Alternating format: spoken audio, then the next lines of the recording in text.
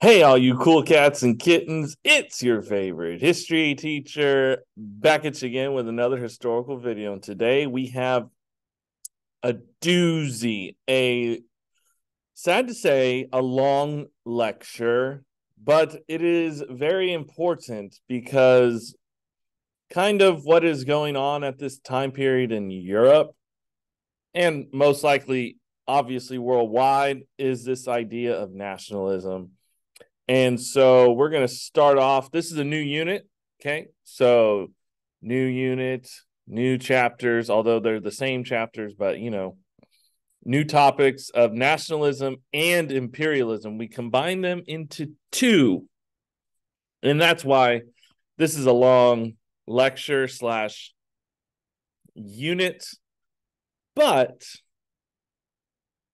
I'm here to make it interesting for you. So let's get into the mix. Remember, this idea of nationalism is kind of what broke up Napoleon's empire.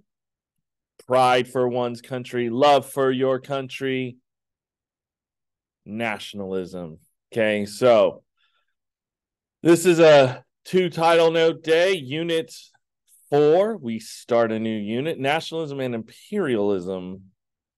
Here's again, we're back in chapter 5 for the third unit in a row. But I feel that a lot of things are going on. Obviously, we got industrialization and nationalism. Remember, you got to think in the back of your head, this is the Industrial Revolution is still going on. You have to think of that because a lot of these problems stem from that, and people are like, no, let's keep things in our country. We all speak the same language. We have the same culture. We have the same religion. Let's form our own country. So, chapter 5. And today we're talking about nationalism, unification, and reform. But that last little bit, save for us. Okay. That was your warm up. Objectives. We're going to describe how the Crimean War destroyed the concert of Europe and explain how political stability led to a more liberal Great Britain. If you recall, the concert of Europe, after the fall of Napoleon, was set up to regularly meet and intervene on the side of the absolute ruler and restore monarchies across Europe. So the Crimean War is going to destroy that. Spoiler alert. All right, Europe, what's next? So the revolutions of 1848 had failed, but by 1871, both Germany and Italy were ready to be unified, and nation states were rapidly becoming the most common form of political organization. The Ottoman Empire had long controlled the Balkan region in southeastern Europe. And in 1800, the OE, Ottoman Empire, was in decline, and Russia was interested in expanding its power into Ottoman lands in the Balkans. This expansion would allow Russian ships to sail through the Dardanelles, the straits between the Black Sea and the Mediterranean. If Russia could achieve this goal, it would be the major power in Eastern Europe and challenge Britain's naval control of the Eastern Mediterranean. Other European nations feared Russian ambition and had their own interests in the decline of the Ottoman Empire. So the Ottomans, which is modern-day Turkey, by the way, but the Ottoman Empire, remember, is the former Byzantine Empire, which is the former Eastern Roman Empire? Remember that? Do you remember that? Was it called Eastern or was it called Byzantine? Well, there you go. That's your fun fact for the day. This is the Ottoman Empire at the time. And this area, let's see if I can. This area right here, that's the Balkan region. That's where stuff is going to take off. BT dubs. if you look at Germany, look at all these different colors in Germany, all those different kingdoms. All right. So this is Germany, Ottoman Empire. Italy. Look, Italy's different. Okay, the Dardanelles is this land right here through the Aegean Sea and the Mediterranean and the Black Sea. And up above here, where my arrow is, that's Russia. All right, the Crimean War. So, in 1853, the Russians invaded the Turkish Balkan provinces of Moldavia and Wallachia. In response, the Ottoman Turks declared war on Russia. Great Britain and France, fearful of Russian gains in this war, declared war on Russia the following year, and this conflict came to be known as the Crimean War. And the Crimean War was poorly planned and poorly fought. Eventually, heavy losses caused the Russians to seek peace, and with the Treaty of Paris signed in 1856, Russia agreed to allow Moldavia and Wallachia to be placed under the protection of all the great powers. The effect of the Crimean War was to destroy the concert of Europe. Austria and Russia, the chief powers in maintaining the status quo before the 1850s, were now enemies. Austria had its own interests in the Balkans and refused to support Russia in the Crimean War. A defeated and humiliated Russia withdrew from European affairs for the next 20 years. And now Austria was without friends among the great powers. And this situation opened the door to unification of Italy and Germany. And that's where we're going to skirt and talk about mostly today. So this is Moldavia, or modern-day Moldova, right here. And then this is Wallachia. And then Transylvania. That's an actual place, yes. And it's all a part of Romania nowadays. So this is where they invaded. Crimea is the peninsula right here. Okay, in Moldavia, Wallachia. And then the Allies come through here and fight at Sevastopol and Balaklava, I think. All right, Italians unify. So in 1850, Austria was still the dominant power on the Italian peninsula. After the failures of the revolutions of 1848, Italian nationalists began to look to the northern Italian state of Piedmont for leadership in achieving unification of Italy. The royal house of Savoy ruled the kingdom of Piedmont, which included the island of Sardinia and the small regions of northwest Italy known as Piedmont, Nice, and Savoy. The ruler of the kingdom, beginning in 1849, was King Victor Emmanuel II. The king named Camillo di Cavour his prime minister in 1852, and as prime minister, Cavour pursued a policy of economic growth in order to equip a large army. Cavour knew that Piedmont's army was not strong enough to defeat the Austrians, so he made an alliance with the French Emperor Louis Napoleon and provoked the Austrians into declaring war in 1859. Following the conflict, a settlement gave Nice and Savoy to the French. Lombardy was given to Piedmont from Austria, and Venetia remained under control of Austria. Cavour's success caused nationalists in other states like Parma, Modena, and Tuscany to overthrow their governments and to join their states to Piedmont. So while that's happening in the north, BT dubs, this is Lombardy and Venetia under control of Austria. This is Piedmont, Sardinia, okay? And then Lombardy was given after this little war, the Franco-Austrian War? Austro-Frank War? I don't know. And Piedmont got some of them. Ooh. Okay, that's Victor Emmanuel II. That's Camillo di Cavour. That's Louis Napoleon. Look, they all have the same facial hair. I guess that was a style.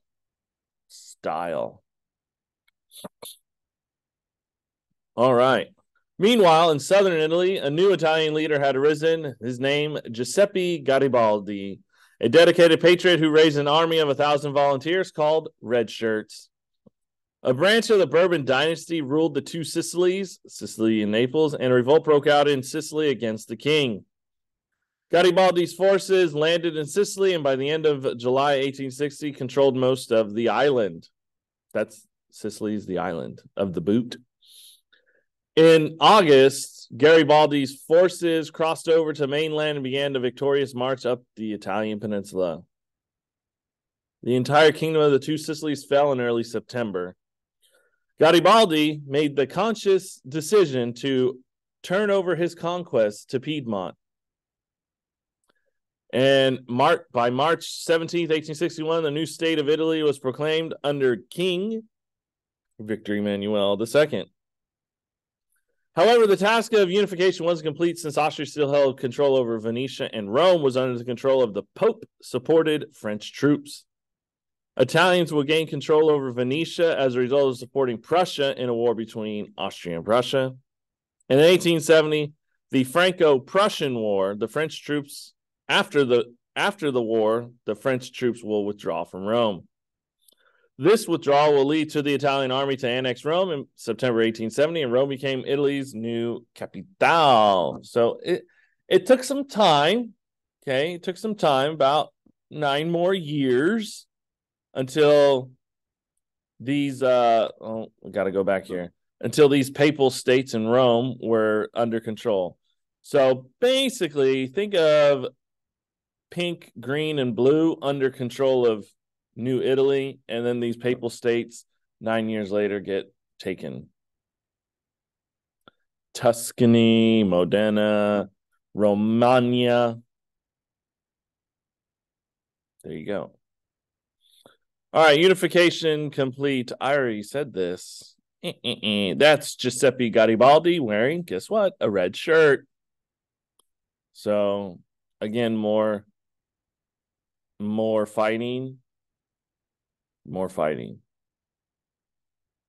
All right. Bother the cards, I say. Anyways, this is the king. This is the Pope. Italy. They're playing the game of cards. Again, this is how it looked. And there you go. All right, let's skirt to Germany. Blood and iron. So after the Frankfurt Assembly failed to achieve German unification in 1848, 1849, Germans looked to Prussia for leadership in the cause of German unification. In the course of the 19th century, Prussia had become a strong, prosperous, and authoritarian state, while the Prussian king had firm control over the government and army. Prussia was known for its militarism, which is the reliance on military strength. In the 1860s, King William I tried to enlarge the Prussian army. However, when the Prussian legislature refused to levy new taxes for these proposed changes, William I appointed a new prime minister, Count Otto von Bismarck. Bismarck had often been seen as the foremost 19th century practitioner of realpolitik, the politics of reality. In other words, it's the politics based on practical matters rather than ethics, not in getting involved in, like Enlightenment ideals, Bismarck openly voiced his strong dislike for anyone who opposed him. After his appointment, Bismarck ignored the legislative opposition to the military reforms as he proceeded to collect taxes and strengthen the army, regardless of what the legislature was going to do. And from 1862 to 1866, Bismarck governed Prussia without the approval of the parliament and followed an active foreign policy, which soon led to war or wars. So again, this is Germany, 1815, the fall of, what do you want to call it? The fall of Napoleon, all right? And Prussia spans 2 lands, over here in Western Germany and over here in Eastern Germany. It's like, where are they? They're everywhere. Okay, that's King William I. And that's our boy Otto von Bismarck. All right, Iron Chancellor moves. After defeating Denmark with the help of Austria in 1864, I believe it's called the Second Schleswig War, Prussia gained over the duchies of Schleswig and Holstein.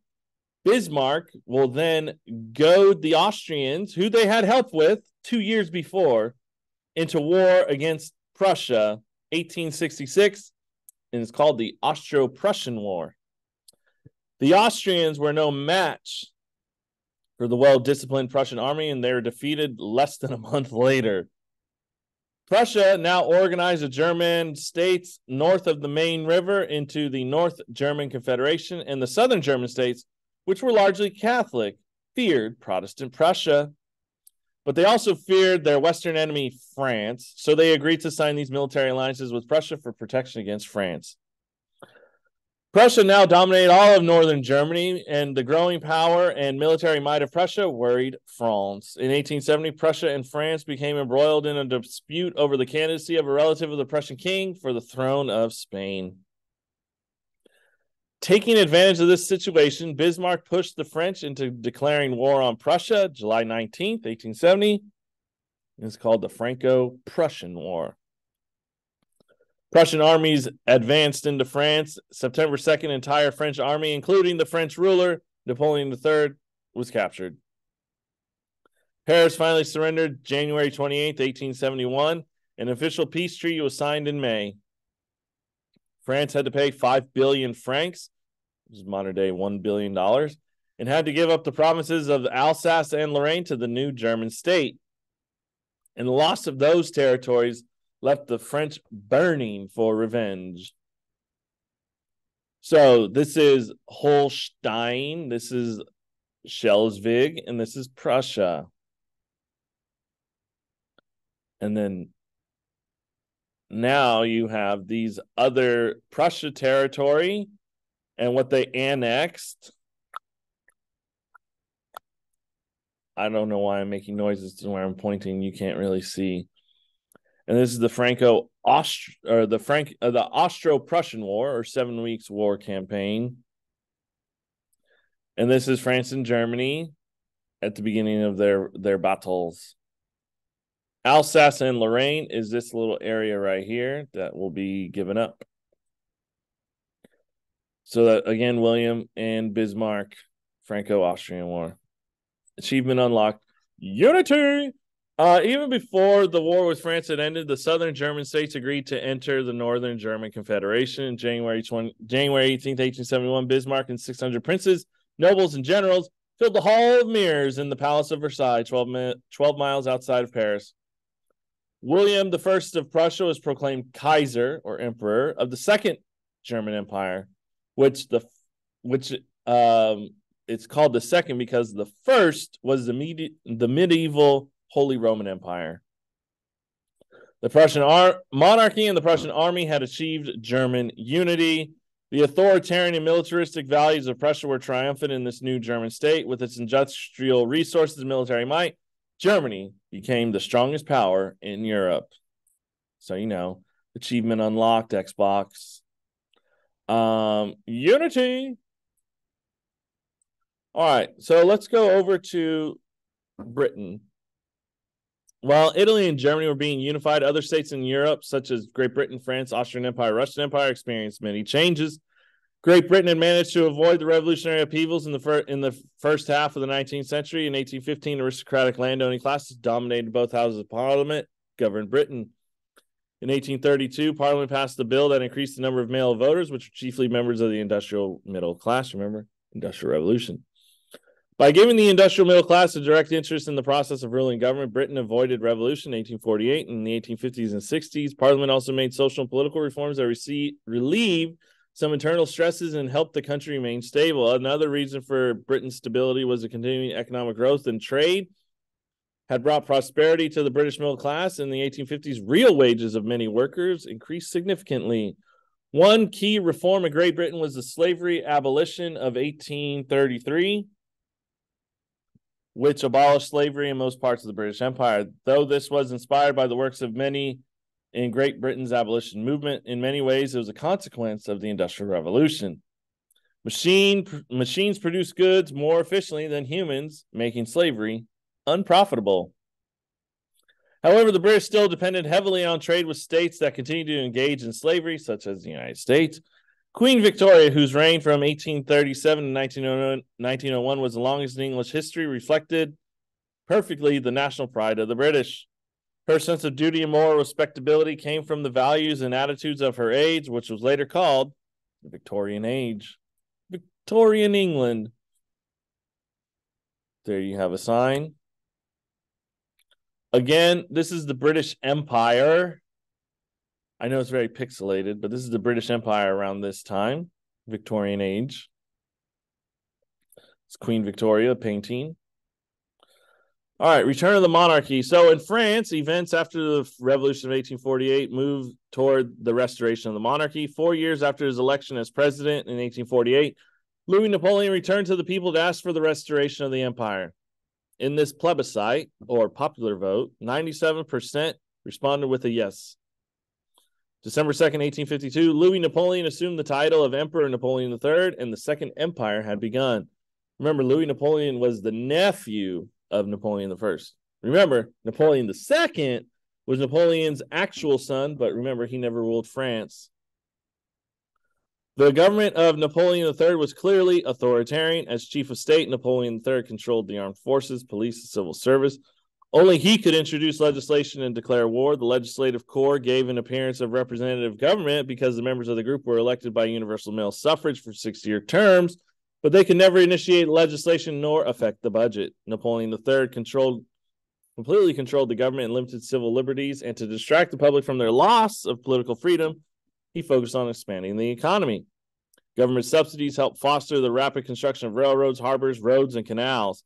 In the midst of this economic expansion, Napoleon III carried out vast rebuilding in the city of Paris. In the 1860s, opposition to some of Napoleon's economic and governmental policies arose. In response, Napoleon began to liberalize his regime, giving the legislative more power. However, after the French were defeated in the Franco-Prussian War, the Second Empire fell. Again, Napoleon III, we've seen him before. And here's Napoleon after being captured by your boy, Otto von Bismarck. He looks happy.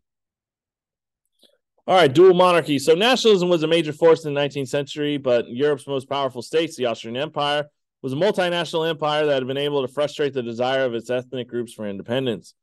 After the Habsburg rulers crushed the revolutions of 1848-1849, they restored centralized autocratic government to the empire. Austria's defeat at the hands of the Prussians in 1866, however, forced the Austrians to make concessions to the fiercely nationalistic Hungarians. The result was called the Compromise of 1867, which created the dual monarchy of Austria-Hungary. Each of these two components of the empire now had its own constitution, legislature, government, bureaucracy, and capital. Vienna for Austria, Budapest for Hungary. Holding the two states together was a single monarch, Francis Joseph, Emperor of Austria, King of Hungary, and a common army, foreign policy, and a system of finances. So again, this is the Austrian Empire, and you can't make out these names, but Germans live in Austria, Hungarians in Hungary. You have the Czechs in blue, which doesn't show up. I don't know why. Oh, Czechs in blue right here. Okay, you got the Slovaks right here. You got the Poles in purple. You got the I don't know what that word is. You got the Slovenes in this right here. I have no idea what that is. That Croats and Serbs? And then you have Romanians, and maybe that's Italians because that's Italy right there. So a lot of people in this Habsburg Empire.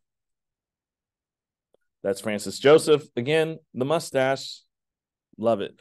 Okay, so from Russia with love. At the beginning of the 19th century, Russia was still rural, agricultural, and autocratic. The Russian Tsar was regarded as a divine right monarch with unlimited power. In 1856, the Russians suffered the humiliating defeat in the Crimean War. Even conservatives realized Russia was falling behind in Western European states, so Tsar Alexander II decided to make reforms. Serfdom, like slavery, was the largest problem in Tsarist Russia. On March 3rd, 1861, Alexander issued an emancipation edict which freed the serfs, which meant peasants could now own property, and the government provided land for the peasants by buying it from the landlords. Sounds great. But this new land system was not very helpful to the peasants. Landowners kept the best lands for themselves, and the newly freed peasants had little good land to support themselves. Emancipation then led to a not free landowning peasantry, but to an unhappy, land-starved peasantry that followed the old ways of farming. Alexander II attempted to further reforms meant to help Russia catch up to the more industrialized nations of Europe. Russia's railway system was improved. Government sponsored some industrialized programs, and foreign investors provided funds for their industry. Although it did not catch them up with many other European powers by 1900, Russia still had made a great leap in industrialization. However, in the end, Alexander's reforms pleased no one. Reformers wanted more changes, but conservatives thought the Tsar was destroying their basic institutions. So when radicals assassinated Alexander II in 1881, his son, Alexander III, turned against most of these social reform programs. I mean, you kill his father, he's only going to act in repressive moods. So here's some serfs. That was a picture of serfs. More serfs. That's Alexander II. This is the assassination of him, and that's his son, looking all crazy. I know this is like a portrait or drawing animation, but you get what it. All right, last slide. America has issues too, because we're not a perfect country. The U.S. Constitution committed to the nation liberalism and nationalism, yet the unity didn't come easily. By the mid-19th century, that's 1850, disagreements about slavery threatened to tear the U.S. apart.